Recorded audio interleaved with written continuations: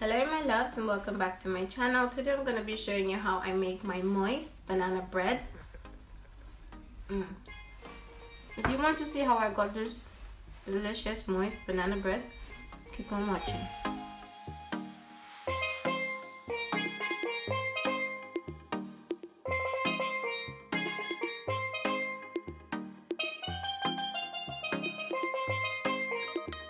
Hello my loves and welcome back to my channel. Today I'm going to be sharing with you my easy banana loaf recipe.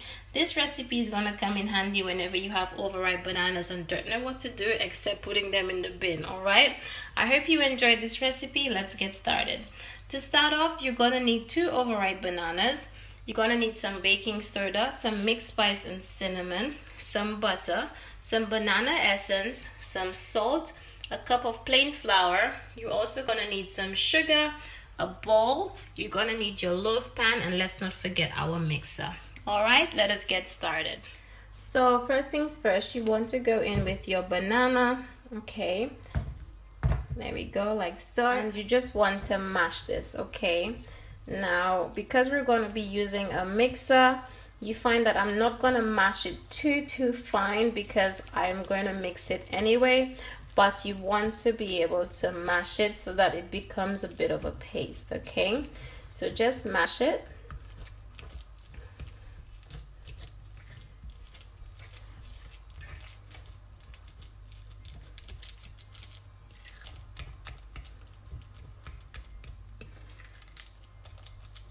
Now I'm going in with my mixer. If you don't have a mixer, you can just keep on mashing with your fork.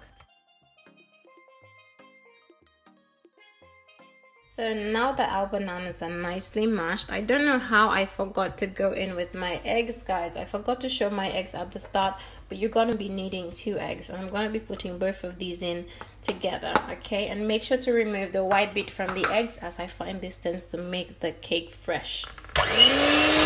Next up, we're going to be going in with our sugar as well as our butter, okay? Put the butter in there like so. Okay, then you also want to just get any excess from the sides into the mix as well. Okay, then we're gonna mix that up for about a minute or 2.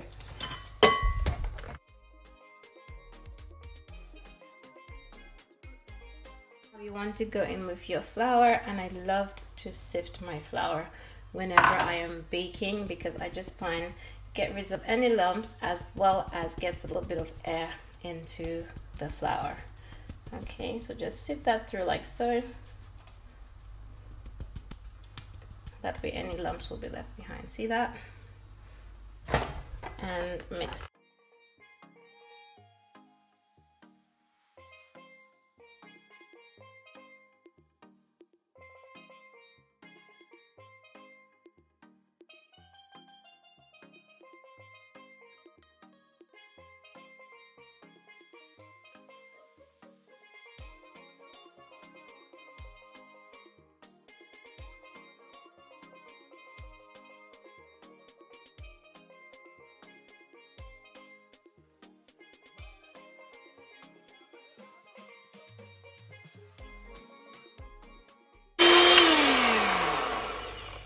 So there you have it all done.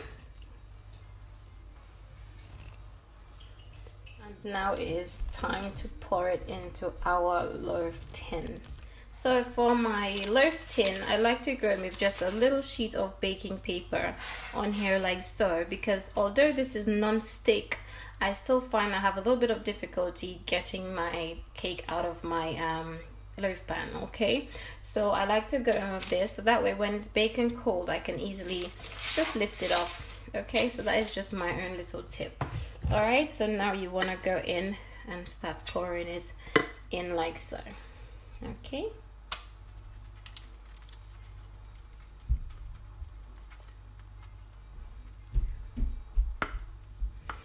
Okay, this smells amazing, honestly. It smells completely amazing. Okay, so this is gonna fill up about half of my loaf tin, and this is how I will know definitely it is not going to overflow. Okay, now this part is entirely optional, but it's just something that I like to do. I have some crushed nuts here. This is pistachio and almonds, and like I said, this is optional. If you have a nut allergy or you're going to be making this for your kids, you can skip this, all right? Also, I did preheat my oven to 180 to 200 degrees because we're going to let this bake for 30 minutes, okay? But before I do this, I will just be sprinkling a little bit of my nuts on the top here like so, and entirely optional once more. All right, just sprinkle on the top like so. You don't want to put in too much, but you just want to make sure you cover the surface of your loaf. All right, so that is all done, and just to show you, it looks absolutely amazing. Okay, into the oven we go.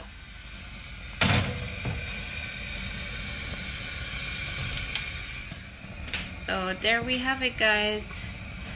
My delicious banana loaf is all ready. I need to check to see if it is dry in the center. Okay, I'm gonna be using a stick to do this. Okay, and you're gonna prick onto the sides.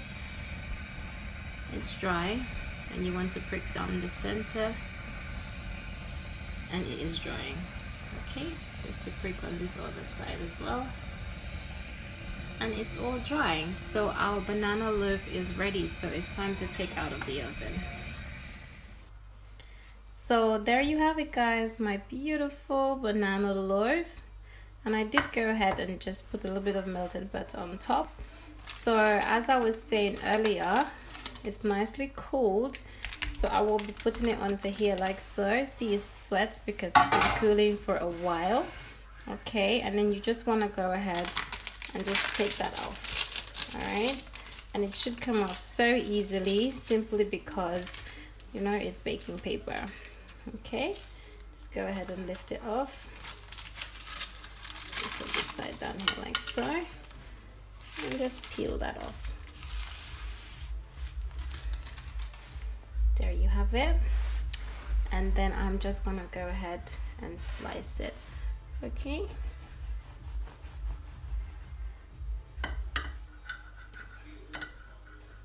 see that? There we go. Two.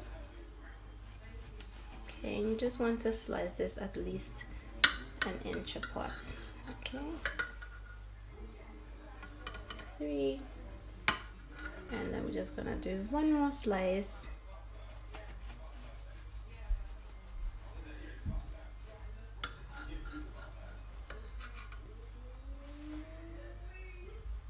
There we go. So that is that. Lovely. And I just want to show you the texture. See, this is the texture of my banana loaf. Okay, it looks amazing, guys. So there we go, looking amazing. As you can see, it's nice and soft, it's fully cooked. Okay, guys, so I also want to just break into the loaf so you can see the texture. Look at that. That looks amazing. See, that looks amazing.